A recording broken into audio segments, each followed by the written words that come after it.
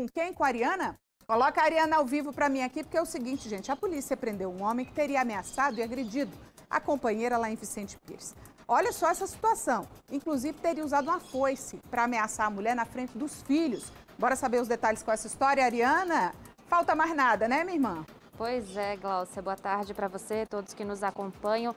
Bom, essa mulher, a vítima de 28 anos, ela vivia com esse homem desde os 15 anos. Para a polícia, ela disse que não aguentava mais as agressões físicas e verbais do marido. E durante uma discussão, ele teria mesmo ameaçado a mulher de morte com uma foice depois de chegar em casa bêbado.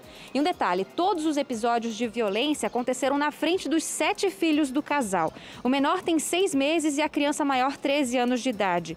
Inclusive, como a mãe não tinha com quem deixar os meninos, né, eles foram juntos até a delegacia. E olha, ganharam café da manhã, almoço, doação de brinquedos e roupas. Os policiais ali da delegacia se sensibilizaram e organizaram tudo ali rapidinho. Bom, as crianças ficaram tão contentes, Glaucia, que agradeceram os policiais e disseram que foi o dia mais feliz da vida deles. Olha só, né, Glaucia? Volto com você aí no estúdio. Ok, obrigada, viu, Ariana, pelas informações. Parabéns aí para os policiais, né, que também se sensibilizaram com a situação dessas crianças. 7 crianças vendo a mãe apanhar, não é? Vendo a mãe apanhar. E quando chegaram na delegacia, simplesmente porque receberam uns brinquedos, comida, né, lanche ali, almoço, ficaram super felizes com essa acolhida, né, do pessoal da Polícia Civil.